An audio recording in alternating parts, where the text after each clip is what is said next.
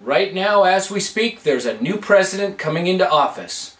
And during his campaign, Obama promised certain tax breaks for homeowners. That means that homeowners are going to benefit with certain tax breaks that should enhance the value of home ownership.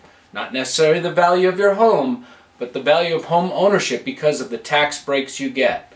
For example, most people right now take the mortgage interest that they pay over the entire year.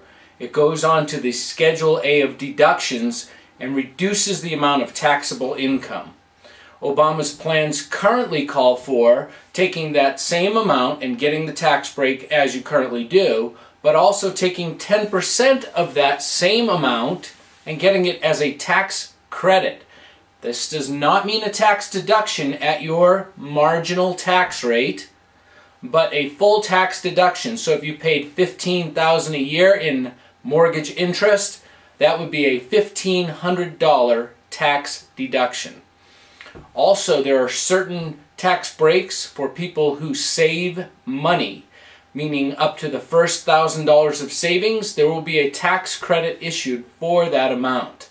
Now, how does that affect a homeowner? Well, in some cases, homeowners can choose an interest-only option for their mortgage for a short period of time, use the smaller amount of payment and put that money into a savings account, and not only will they get interest on the savings, but they'll get a tax credit.